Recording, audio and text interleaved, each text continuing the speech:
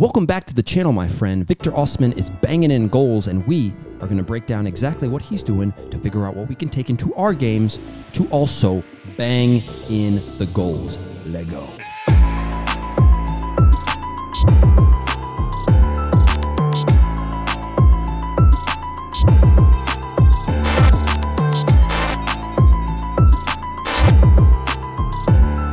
So Victor, as most of you guys will know, plays for Napoli. Did a great job last year. They won the league, and he's still banging in the goals. So let's go ahead and have a look at this very first play.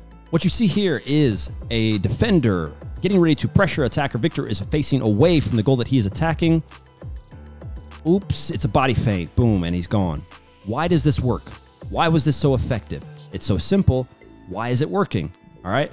Well, it's working for the main reason that when you are facing away from your goal, the defender thinks he has to pressure you. He knows he has to pressure you, and he should. But sometimes they're too aggressive. And because they're so aggressive, a little movement will allow you to get past them. Messi's great at this. We all know Eden Hazard. I almost said rest in peace because the dude retired. He's not dead, is he? Is he? Is Eden dead?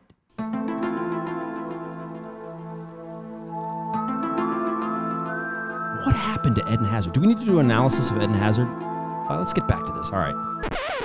If you're looking for a place where you can cultivate this skill and grow with top players, GOLUREMI Nation, Fight Club for Footballers, our members-only group is the place where you can get exclusive programs on mindset, speed and strength, skill training, nutrition, exclusive interviews, and a whole lot more. I'm just saying. Link down below.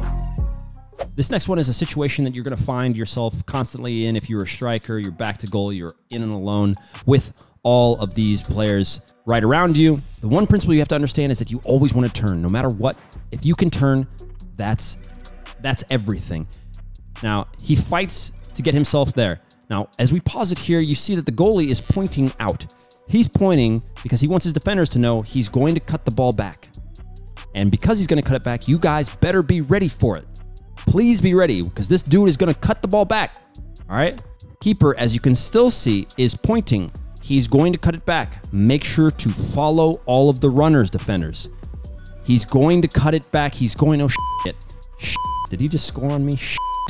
That's what's going on in his head. Shit. I didn't just let that in, did I? Yes, I did. All right? Now, we can't entirely blame the goalkeeper for everything, but to be perfectly honest, the defenders do a great job of pushing him wide. That's all you can do. The guy's already in the box. You got to push this guy wide. Why does this work? Because he's already looked here. At this point, he's getting ready to shoot. He's already looked. He's only shooting. He knows that there's a chance that he can squeeze that in that little hole right there on the near post, and he goes. At worst, look, as the goalkeeper reaches out, the worst case scenario is that it goes out for a corner kick. All right? And I like those odds. Once again, another position that all players are going to find themselves in. Striker, defender, midfielder, whatever. Unless you're a goalie. Goalies are weird. They don't have souls. It's a whole thing. Check out our goalie channel, GK GOLUREMI. We're going to start doing documentaries on there. You'll enjoy it. As you can see here, Victor's about to receive the pass. The defender is once again putting pressure on him because he has to. He's a little late. But what does he do? He steps on the ball. Why does he step on the ball? The reason that you step on the ball, especially in a situation like this, when you're unsure of what's behind you, is because there's a massive distance between you and the defender. He is not. You're not getting that ball from me. I don't care how big you are. You're going to have to go through me to get it. That's a foul. All right? So utilize this. But there's one more portion, I should say, that he does very well. He reaches out.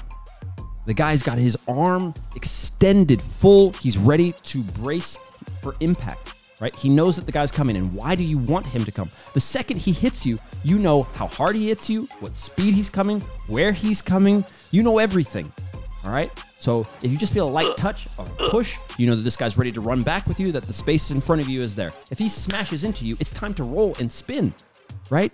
You roll and spin this guy, and that's exactly what happens here, is that he gets spun, right? And he's gone. Now, there was no danger and no need for him. Obviously, there's no need for this guy to win this tackle here in the middle of the midfield. You could just stand him up, right? And as a defender, if you're going to make this play like that, make sure you foul him, meaning that you foul him and he falls over. There's no way that you can let him just turn and now all of a sudden is off, off to the races with these guys. That's That's unacceptable. So those of you that are part of GOLUREMI Nation are going to recognize the situation because we talked about it in our Mitoma breakdown, which isn't out on here because it's in G Nation. Go right down below. It's $3.99, my friends, for a 7-day trial. It is about to skyrocket. GOLUREMI Nation 2.0 is coming. Now, check this out. As the ball gets crossed in, he has an option. This player reaches up way over to try and block that, and instead of just heading it, he decides, I'm going to chest it. And as soon as you chest the ball like this, you have to follow the rules. There are some very strict rules here. When you're in the box and you try to chest a high ball or take a ball down, you cannot let it drop. He knows that, takes it off his thigh, smashes it into the top of the net, all right? If you try and let this ball down, the defenders know they can then pressure you. And your options are incredibly limited, all right? And so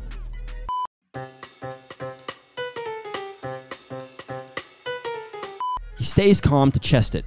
The thigh is an awkward touch, but then he smashes it. And let's switch to the defender side to just talk about one thing for the defenders that are watching. Forget about the guy who tried to jump up. That's the best he's gonna do. He's a little out of place. It happens. Now, this play right here, right as we're about to see that Victor's about to take this shot, there's no leg out. Now, we don't want to blame him for this goal. Clearly, there's a bunch of things happening, so don't get this incorrect. But what he could do is, of course, reach that foot out. By reaching his foot out, he's not going to allow Victor to have a full swing on the ball, and that's what you can do as a defender once you're beat. Make it hard on them to shoot. It might be the difference. As we can kind of see here, he's taking a shot. He's trying to block it to some degree, but he knows he's getting ready to fall. Maybe he doesn't want to get smashed in the face. He doesn't. He just kind of turns and looks back. He's like, is that going to go in the goal? It might not go in the goal. Ah, crap, it's in the goal, right? This is a tremendous goal and a tremendous principle. If you guys can understand this, it'll work on the wing just as well. But for you strikers, notice Victor's about to receive the ball, and he's facing completely. He's got his back completely to the goal. The defender right next to him is clearly goal side. He thinks he has everything covered because clearly he's not going to turn. So as this pass comes in, which is a perfectly weighted pass, all of a sudden, things start to be a big issue when he decides, I'm going to turn. And now the defender realizes, oh crap, I'm not goal side. He's going to beat me there, and it's a goal. Back of the net before you know it, right? But you cannot telegraph this. If right here it looked like he was going to turn, the defender, he would clearly know and he would cover that. So he's got to wait until the last second and then turn and then make that happen. It's brilliant, right? So remember that principle when you are in the game. Now, we won't talk too much about his heading ability. He's tremendous in the air with his headers. This one right here is a clinical one. You head across from where it's going. That's not always going to be the case, but it's a good principle to have because if we see the goalkeeper here, you got to notice this goalkeeper has to shift across with the ball. He moves, he's got to get there, he plants, and it's too late, right? It's not even that hard of a header, but because he has to shift back and forth, there's nothing he can do. That's the vid, my friends. Subscribe, like, comment, check out all of the links and stuff. If you guys want to check out our podcast, please do that. The link is right down below. We have a podcast every Friday with different guests, celebrities, athletes, you name it. All sorts of stuff. You guys are really going to enjoy that. Of course, check out GOLUREMI Languages, GK GOLUREMI, and check out G Nation. You guys will not regret it. Get it before it's gone because GOLUREMI Nation 2.0 is here. Peace out.